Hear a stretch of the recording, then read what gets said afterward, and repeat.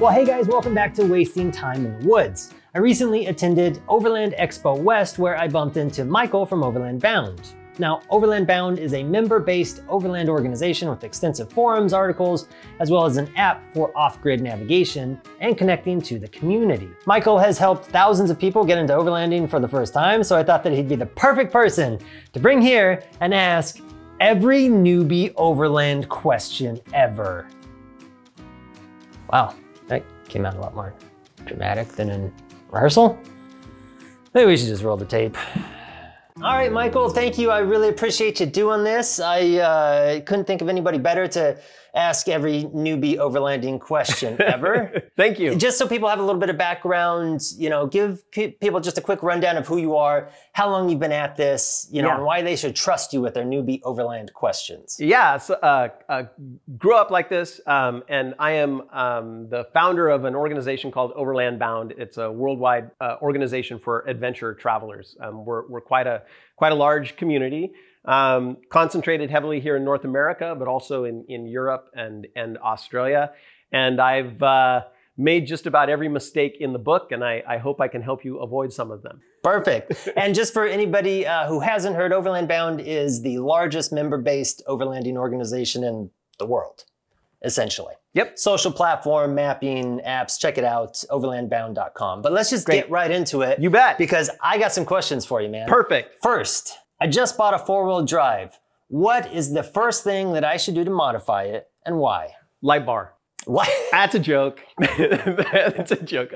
So build from the ground up, basically. That's basically what we say. So start with your tires because they connect you to the ground. If it came with street tires and you're going to do any adventuring, then at least upgrade to all-terrains.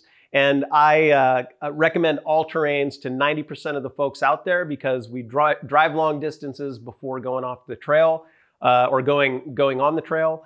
All-terrains are great for most applications. What's a good all-terrain? Can you give an example or two? Yeah, I've used BF Goodrich KO2s forever. And I think it's just a rock solid tire. Currently on my rig, I have mud terrain tires. They're not as good on the road, that is for sure. But I equipped the vehicle for the most extreme terrain I think I'm going to face.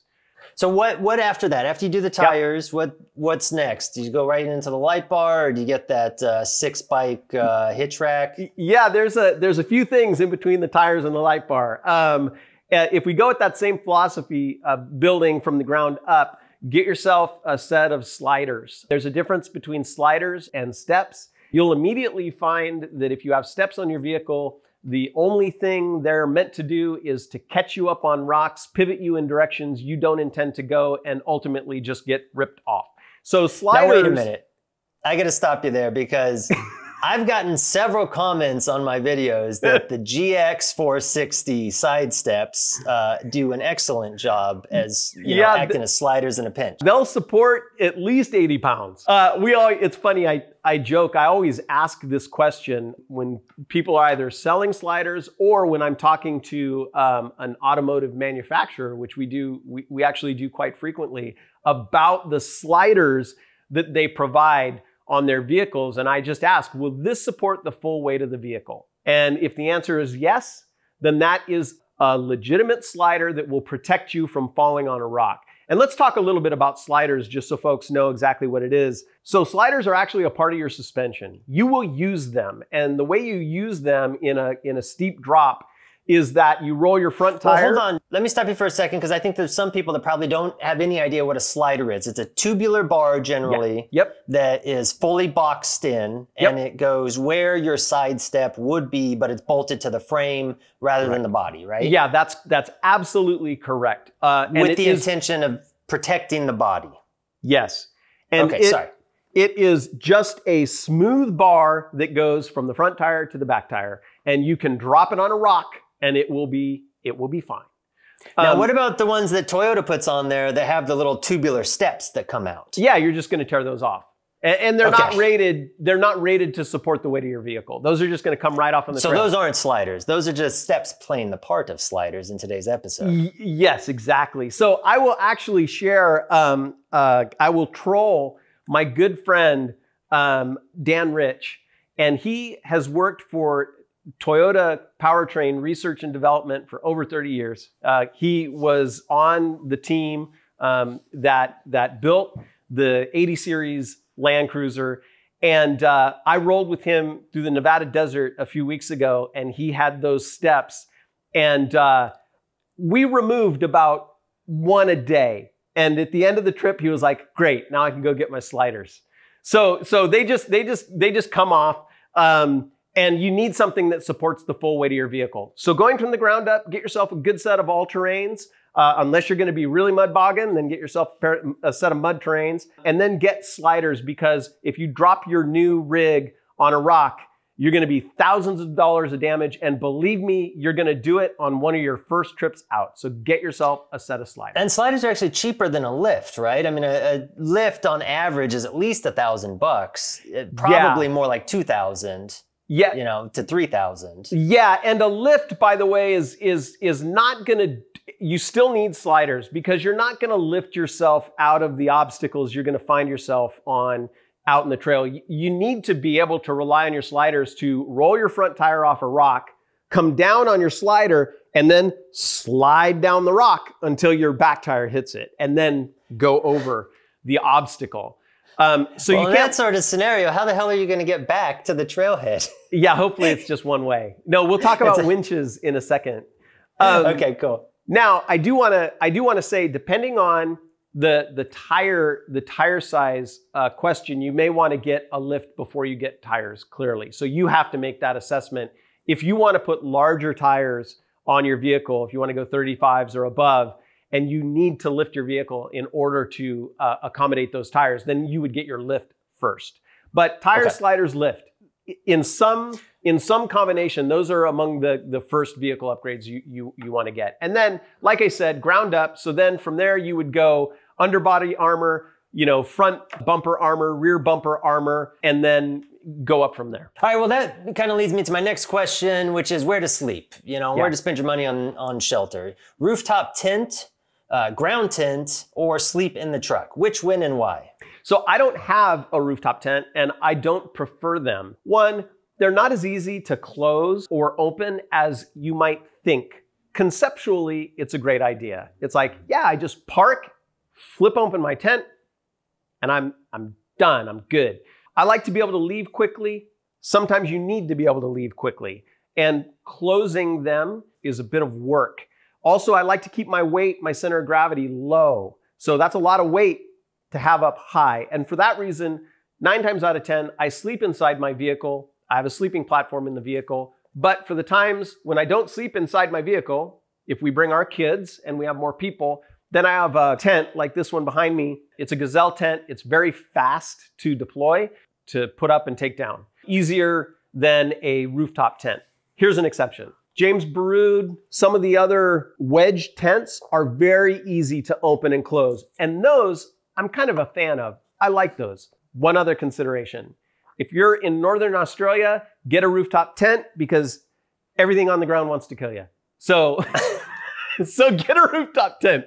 So it does depend where you're going to be traveling as well. I got to be honest, I hear a lot of people complaining about them, between the wind noise and the truck shifting underneath you.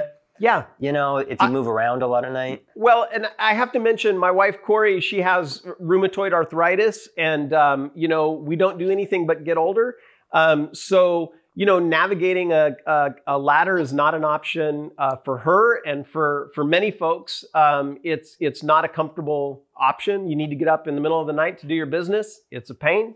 What I would say, if you really want to get a rooftop tent, please do. I would recommend traveling with somebody that has one. Go ahead and open it, you know, deploy it and close it, so that you know really exactly what's involved, and then make your decision from Awesome. All right, I just got into overlanding. Can I just start building this monster out of my, you know, my truck into a monster, or should I take it out stock a few times? How long should I wait before I put 39s on it and cut the fender wells out? I've seen both paths successfully done. I've built my truck over a decade. I bought it in 2010, and I slowly upgraded depending on my needs and my pocketbook. The trails and my trips informed what I needed. And I'm really happy right now with where I've arrived with my build. It's really appropriate for me and the types of trips that I do. I have a good friend. I'll promote his YouTube channel, Social Pants, here on YouTube. And he bought it done. He tried different vehicles through the Overland Bound community. So he was talking to experienced people about what he wanted to do. And then he tried a couple of things. And then he built his truck in the course of a year. But what he did right was research. If you are going to do it quickly, do your research. Get involved with a community like Overland Bound, where you can go and kick tires at events and go, oh, I like that. I don't want that, right? And if you do your research, then it is possible to go ahead and just do it. Buy your gear if you can get it, you know, because everything's out of stock. But you know, if you can get your gear, you can do it very quickly. Just do your research. Yeah, I've had a lift kit on back order for about 3 months now. Don't remind me. But that brings up another question. Are there efficiencies to be picked up by sitting down, building the plan out, and just doing the build all at once? There are. I'll mention a couple. Suspension is one of the big categories. So I've slowly built up my suspension over years, and it's still not where I want it to be. Most of that is by necessity. I don't have the money to go out and buy a King suspension and just put it on my truck. So, you know, I started with a 2.5-inch Old Man Emu lift. I started with heavy springs. That wasn't enough, so I went to heavy springs, but then my shocks weren't strong enough. So then I upgraded my shocks so that I didn't have the recoil. And it's really been an iterative process that has cost more money than if I just would have done it once. You can bring it someplace and say, hey, I'm going to bring you the truck fully loaded. This is my expedition weight. Build a set of springs for me that really gives me the design, that gives me the performance characteristics I want for my truck under expedition weight. And you can have a set of springs made. And it's not as expensive as you might think. You can get it done for $700 to $1,000, depending on who you go to. And then you have a perfectly matched spring rate to your build. So if you do it all at once, you can do things like that. Break it down for me real quick. You know, talking about suspension, talking about, you know, trail time. How much time do you actually spend driving on the trail where you actually use all that money you dumped into your truck versus how much time you spend on the pavement? Right. So we spend a lot of time on pavement, like 90% of the time is on pavement because we're doing long duration trips. There are exceptions. You can do the Continental Divide Trail. There are some long distance off-road trails that you can plan, but most of the time you're doing a lot of driving on pavement. You know, one of the reasons you see these rigs that are completely built out is that, you know, when you need the capability, it's serious and you really do need the capability. So these builds that you see that look extreme aren't really extreme if you consider that people who do adventure traveling are building their rigs for the unexpected. So I'll have to, I just, because we're just right on topic, I have to say a saying that is reoccurring is that, you know, if everything happened according to plan, it wouldn't be an adventure. That's absolutely true. And so you're building your rig for the unexpected, and that allows you to go and adventure more. So you might not use it a lot, but when you need it, you need it. How much time do you actually spend camping versus running on the trail? You know, talking about some of those, you know, people who trying to drive from Mexico to Canada or from the Arctic to the Antarctic for that matter. Us personally, we spend a lot of time driving. We typically move almost every day. So we did a trip from San Francisco to the tip of Baja down to Cabo San Lucas. We took 17 days to do it.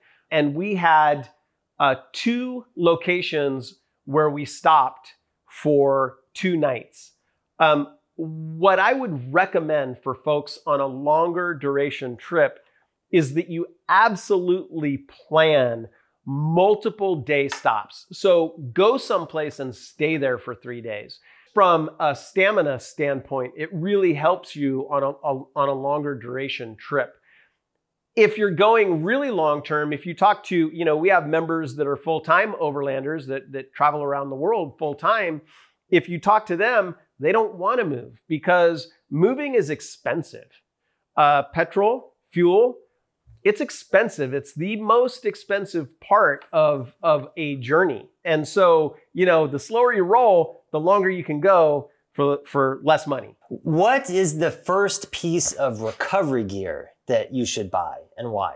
A shovel. Because you can get out of most situations. I got a shovel. We call it the pooping shovel. Yeah, it does that too. See, it's multi-purpose. It's the Swiss Army tool. It does everything. So with a shovel and a bottle jack, you can get out of most recovery situations. If you've got a long haul up a cliff, you're going to need a winch. But for most moderate, I'm stuck situations, you can get out with a shovel and a bottle jack. You lift the rig, you throw rocks under the tires, you lift it more, you throw rocks under the tires. And it may take a while, but you can lift your vehicle up and out of a situation over the course of a few hours if you need to. So those are the first pieces of recovery gear to get. And not a high lift jack? Everybody's got a high lift jack. Yeah, that's the last piece of recovery gear to take off your truck. But it looks so sexy. It looks like a weapon. Again, if you want your Overland card, you have to get a high lift jack. Every expedition vehicle should probably have a high lift jack. That's debatable. It's not a given. But they're dangerous, right? They're really hard to use. They're dangerous. You really have to learn how to use a high lift jack properly. They will bend. They will, in extreme situations, they will shatter. It's really easy for them to tip off the high lift jack or for the high lift jack to crush into the side of your vehicle. So they're a very versatile tool. They can even be used as a come along or a winch. So they're very versatile. I would put it on your truck. I just think it's one of the last pieces of gear to use. After a shovel and a bottle jack, I would go with a set of Max Tracks. Then I would go with a winch. Max Tracks is something that there's just a million knockoffs for. What can you cut corners on? And what should you really, buy once, cry once, as they say, double down and just pay for something good? Well, I'll answer the question about Max Tracks. You get what you pay for, period. And ultimately, when I say buy once, cry once, I'm telling people to save themselves money. Because you're going to explain that. Yeah. I think because most people are going to look at a set of Max Tracks and go, it's a piece of plastic. There's about 27 cents in materials in there. Yeah. And that's about all there's to it. Yeah. What's the difference between a $60 set of recovery boards you can get on Amazon and the $300-400 set of Max Tracks that you get? It's really easy and inexpensive to make something that looks like Max Tracks. What you're paying for with Max Tracks is their R&D. It's similar to ARB bumpers. ARB bumpers are crash tested. They work with your airbags. They have engineering specs that you can review to see how they perform in a crash test. All of that, and Max Tracks is similar. All of that R&D costs a lot of money that the company needs to recoup. With traction boards specifically, if the compound is too hard, it will rip apart your tire. If the compound is too soft, you'll ruin the board right away. It will melt. So they found just the right compound that is the balance between both of those extremes. And I've used a lot of the knockoff recovery boards, and they just haven't done the job. And Max Tracks just does a great job. What is your I don't want to use my recovery gear. And I think that a big part of that is making sure that you're outfitted and you're built out, the way you should be for wherever you're going. Yeah. So what is Michael's minimum spec? I know it's different for everybody, but what's your minimum spec for tires and wheels, suspension lift, and a roof rack? Those are kind of like the big things that would allow anybody to really get out there. So for me, it's a good set of tires. I have to have rock rails and 35s. And the 35s, for me, they mean 2.5 inches of lift. So that's the min spec for the type of trip that I do. If I didn't have 35s, I wouldn't be able to go on the trails that I want to go on. And of course, 4-wheel drive is a requirement. So those are my basic requirements. Now, what I use all the time are my lockers, my rear lockers mostly, but sometimes I get into front locker as well. But that's my min spec. And I use the armor. I'm banging my truck down the trail all the time. I do use my winch and my recovery gear. So I use everything I have, but my min spec, you know, for the type of trip that I do frequently is lift tires, rock rails, sliders, four-wheel drive, 35s. Well, let's talk about that real quick, because there's a lot of people that don't have a four-wheel drive. They can't afford a four-wheel drive. Yeah, I mean, you can't even find a four-wheel drive right now because everybody already bought them.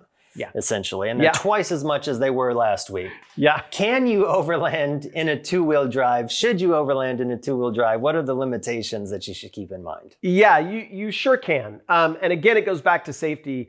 But please get out there and enjoy. Go to the beach. Go to Forest Service road trails that are well maintained. Go to safe environments. But you absolutely can go out there, put up a tent. You can even do long duration trips in a two-wheel drive. You just have to plan. You just have to plan accordingly. If I were to try and save you a little money, if you get into off-grid, you're gonna migrate to four-wheel drive right away. And I see it all the time. Somebody will enter the community with a two-wheel drive, and they'll get engaged with the community, and immediately they're upgrading to a four-wheel drive. So if you think it's something you're gonna do frequently, you probably just want to start with a four-wheel drive. And it's like the one thing that you can't upgrade, right? It's a replacement, not an upgrade. Yeah, it really is. You can never add four-wheel drive. Yeah, for all intents and purposes, it really is a replacement, yeah. Where should people get started? I think a lot of people, they run down to the Toyota dealership or the Ford dealership, they buy a four-wheel drive, and then they're like, what's next? Where do I take this thing? Yeah, you go immediately to the App Store and you download Overland Bound 1, available on iOS and Android. The U.S. Forest Service roads are an awesome resource. We're lucky in North America that we have public access to that information. You can go online and you can see what trails you can go on and what vehicles they're made for. Yeah, we're really spoiled here in North America with just the vast variety and accessibility that we have to nature. Absolutely. I'll tell you what, a lot of folks here have exotic ideas about traveling through Africa, Australia, and other places. And I've done that. I've gone to Australia a few times. And it is wonderful in its own right. But a lot of folks who travel the world say there is no better overlanding than what we have here in North America. We are very fortunate to have all the different terrain, access to public lands. We're very fortunate here. Awesome. Well, with that in mind, I think that we should wrap this up so people can get out there and get started. Right on. All right, buddy. Well, I appreciate it. I think this was awesome information for anybody that's getting into overlanding. I hope that I can talk you into coming back on the channel sometime and give us some more information. But thanks, man. This is awesome. You bet. Hey, no, thank you for having me. I really appreciate it. Awesome. All right. Well, we will talk to you soon. And for anybody who doesn't know, overlandbound.com is where they can find you and where they can find the community and resources you talked about, right? Absolutely. Thank you, guys. All right. We'll see you next time.